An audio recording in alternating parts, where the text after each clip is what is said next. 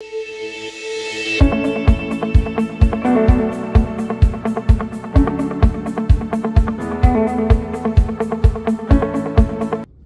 I want to welcome you guys to another edition of the Flight Plan. This week I've got some pretty neat things that I'd love to share with you. A few weeks ago we were at a Tom Ferry conference in Dallas, and one of the things they talked about is the prioritization of our daily tasks. And we've got to figure out ways to determine what's important, what's not important, what's urgent, and what's not urgent. So I kind of started putting some things together, and just to kind of give you guys an idea of every day you come to work, there needs to be some tasks that you're trying to get to perform. And what's on your calendar, is it important? Because remember, if it's not in your calendar, it doesn't exist. And that's usually the first thing that tells us what we're not getting done and what we are accomplishing. So I kind of went through some things, and I want to talk about them one-on-one, but I drew this graph, and it's what they talked about. And you know, you've got important at the top, not important at the bottom, and you've got urgent on the right and not urgent on the left. And so what we're going to focus on, this first thing, is what are the tasks that we need to be doing every single day that's or prioritizing at a high level every single day that's in this category. And we're going to walk through these that are urgent, important, urgent, not important, and then back over here to the non-urgent side. So what we're going to do is talk about what's urgent and what's not. So responding to client inquiries. Lead generation is something that's always going to be over here. Lead generation is extremely important, and that's one of the first things that should always be, because it's urgent, it's important, and it's our dollar value activity that's happening at a really high level. And I don't like the color of this, so let's go here. Let's pick yellow again, and then we'll figure this out. Lead generation activities are going to be super important. So responding to the client inquiries, speed to the lead, all that stuff matters efficiently, as efficiently as you can, but you've got to have that. It's important and it's extremely urgent. The second thing is scheduling and attending property showings. Well, you know that you can't just schedule something and go, oh, by the way, I'll get there when I can. So property showings, you probably can't read my handwriting, and that's okay, but we're okay. It's important to note that if you've got a deadline or a time on something, you're not going to miss that. So no matter what happens, your showings have to take a higher priority than all the rest of the stuff. Managing your contract deadlines. This is super important too, because as you have your properties under contract, you have deadlines on certain things. What are the option period deadlines? What are the times to have our final loan approvals? What's our closing date? All of those things are super important, and they need to be in our calendars with reminders so that we know when we've got deadlines. If we've got a listing and we've got a specific expiration date of the listing, we need to make sure those are in place. So these are all the things that fall into the urgent category, and they're super important. And the last thing on this is negotiations. So negotiations are where we get our cash. So we've got to make sure that we're negotiating effectively, we're negotiating properly, and we're not waiting to negotiate. When that question comes in, or that offer, and we've got a counter offer situation, we've got to make sure we're high prioritizing. That's super important, and it's super urgent. So those are the four things that I think are the most important and the most urgent. That's lead generation, property showings. We've got appointment times for that. We've got contract deadlines. We need to know throughout the listing agreement or in the contract to purchase all of our deadlines for that, and they need to be in our calendars as for timelines for all of that. And the last is the negotiations. When we've got a situation to negotiate, we've got to do it really efficiently and timely. The second thing is urgent and not important. So it's going to fall into this quadrant over here. So keep in mind, these are things that are very urgent, that we've got to get them done, but they're not that important. The first thing is responding to routine emails and messages. So we can actually time these things. And so I'm going to put email and text. So if we've got specific times in our calendar set up to where we're going to, early in the morning, I would never recommend jumping on email and text messages, because that's rabbit holes. I would definitely get it done because it's urgent to do, because we've got to make sure that we don't have a negotiations opportunity in these things. So we can quickly go through these things as we're going about our day. But have a couple of times during the day that you check your emails, and a couple of times, or maybe more on your text messages, because more people are texting the most important stuff there. So it's urgent, but it's not that critical. So the second thing is social media engagement. So you want to make sure it's urgent, but it's not critical. At the end of the day, we need to have times set up for when we're going to do our social media postings. I love to wake up in the morning, I jump into social media. It's where I go look at all the different businesses that I've got, and I try to make strategic posts for those and follow up with some of the people that have responded maybe overnight. I do a lot of business via social media, so I want to make sure that takes up priority. But it's not as critical or not as important as these other top 4. The other thing is administrative tasks. Admin and timing is also important. We've got to make sure that as we're going through our contracts that we are reporting all that appropriately. We've got to make sure that we're sending out the notices of showings to our home sellers. We've got to send update reports to our buyers. Where are we in this process? They're important. I mean, they're urgent, but they're not that important. But you just need to make sure that you're getting these done. The fourth thing that's urgent and not important is non-critical meetings.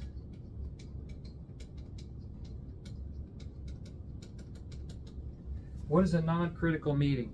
Well, that's going to be something like you might have a meeting with a client, a meeting with another agent. You need to make sure that everybody that you're scheduling your meetings with, you need to make sure that they're not falling in and they're interrupting some of these other things. You need to reschedule those to another spot. But for instance, if you're sending out updated listing reports and you want to do that on Mondays, if all of a sudden Mondays is full of all of these different things, you can still get that out on Tuesday. It's important to at least have that on your calendar so you can get it done. But if something happens through the course of the day and it's not done, that can get moved down, but it still follows into that urgent category. Also, what's involved in these things are industry webinars. We get invited to webinars all the time, and they may fit into something that we're really working on in today's world. Maybe it's video training or other types of NAR stuff that's been going on. It's important that we do that, but it's not critically important, so it's not urgent. We can always come back and do that again on another time. The third thing is non-urgent but yet still important. So it's this quadrant right over here. So what are the things that are on this thing? Networking and relationship building. I would say that going to clubs for different things, networking is huge. You need to make sure that you're networking with other agents. You need to make sure that you're networking with potential customers that could turn into clients. These are things that are important to do, but they're not urgent. You can always come back to this type of activity. So networking is going to fall into that category. Professional development.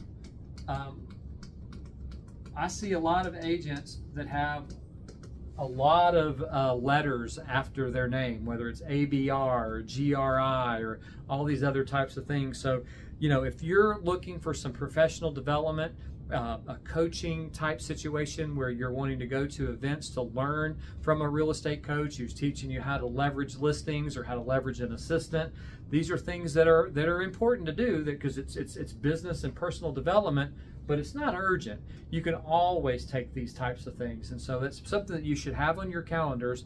But don't be afraid to call and say, you know what, something that falls into this category over here has come up, and I need to take care of that first and foremost. So we want to make sure that professional development falls into this quadrant over here. The third thing is marketing planning. So we all need to make sure we've got a marketing plan in place, and we can always kind of fall into these types of things as to where we are in our spectrum. But over here, you need to at least spend some time during the course of a week's period of time to work on what either the next week or the next month's marketing plan might look like. It's not something that you have to focus on. Don't put this stuff aside because you go, oh my God, I don't have my social media post set up for next month. That's okay. You can always come back to that. Business and financial planning. I would say know your P&L. And it's important to have timelines set aside, whether it's the first of the month or the end of the month, to go through all of the income that you had and all of your expenses. Know what your business is doing. How profitable are you? What are some of the expenses you can dial back on? What are the expenses you need to accelerate on? If the ad budget that you have is producing some good results, but yet you can handle a few more leads, come back in here and work through some of this business plan. I think it's something that we all need to have on our calendars, but again, it's important, but it's not urgent. We're going to fall into this last category here. This is where this stuff is almost at a spot where you know it's there, but you should probably never do it, because you should have enough stuff over in this world that'll keep you so busy that you don't end up in this quadrant. The first thing is browsing social media aimlessly, just casually scrolling. Browsing is a time suck. Don't do it. Don't do it unless you're scrolling with intentionality, and that could be over here in part of your lead generating stuff. It's okay to be on social media if you're purposeful, but just to be sitting around, I mean, this falls into the late at night when you're just trying to have a few laughs or something like that. That's non-urgent and it's not important. It's just a time filler, and if you got time for it, that's fine, but most of it's just a time suck. The second thing is over-organizing tools and systems. I'll call that the over-plan. A lot of agents fit into this category. They feel like they have to have everything dialed in before they can lead generate. I've got to have my website absolutely perfect. No, you don't. Just have one. I have to have my CRM all dialed in before I can make phone calls. No, you don't. Just make phone calls. Over-organizing is the #1 killer of real estate agents' business models. So don't feel like you've got to come in here and make everything perfect, because if you're going to make this a career, you got a career's worth of time to make it perfect. I've been doing this for 20 years and I'm still working on a website. I've been doing this for 20 years and I'm still working on the right email flow. I'm still trying to figure out what I'm going to be doing next week, because I've been in this process where I've over planned for a long time, and I don't like to do that anymore. So over planning is terrible. The last thing you want to do is engage in gossip or chit chat. I'm going to put gossip down here. It's not important and it's not urgent to be talking with another agent about another agent situation. It's not important, it's not urgent to be talking about a situation with another family matter of what's going on with their family and what could potentially happen with the sale of their property. Stop the gossip. Don't worry about what other people are doing. And one thing I can tell you for sure is stop trying to keep up with the Joneses. It's one of the worst things that you can do as a real estate agent. Don't do that. And number 4 is irrelevant events.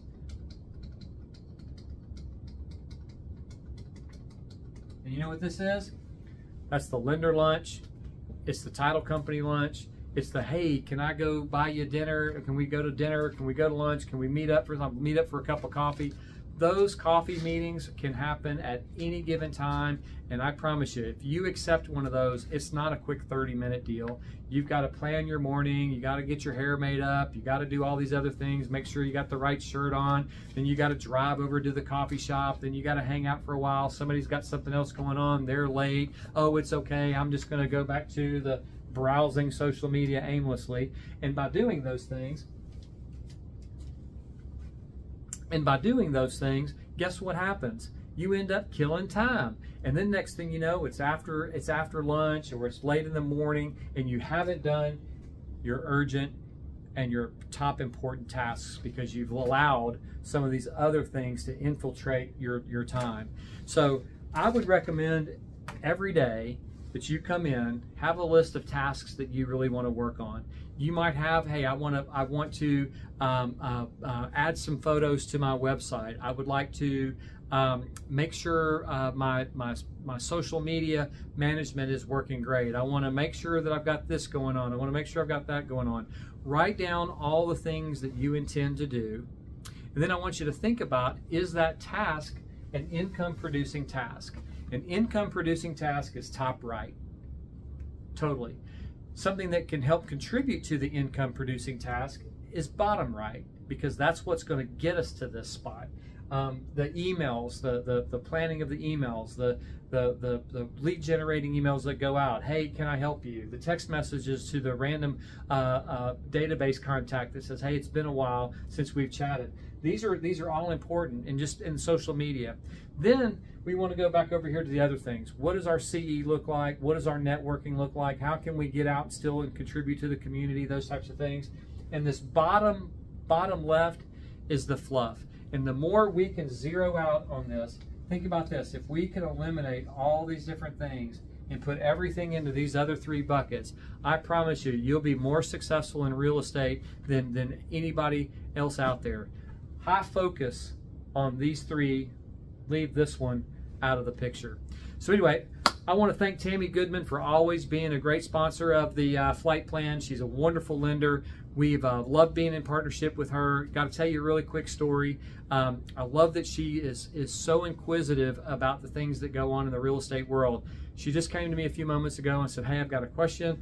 We've got a situation that's come up with a farm and ranch opportunity, and do you know how this would work, or what's available to the agent, and is a specific type of an inspection needed? And I didn't know, so we quickly went and looked it up. We found the answer to it, and I love the fact that she is so focused on making sure that she's delivering that 5-star level of service. She's not afraid to ask the right questions, and she's not afraid to go to bat for your client. She wants to make sure they're getting the absolute best rates, and with today's rate, Fed rate reduction, which is the first time in 4 years, what a wonderful thing to have happen. We are about to see some explosion in some real estate sales. So get your quadrants out, get to thinking about what you can do to build your business. Just, Brian did this the other day with somebody. He put some blue tape up on a wall with a bunch of sticky notes. Whatever it is that fits your vision and your eye, just get out there and do it. And I promise you, you'll do really, really well with real estate.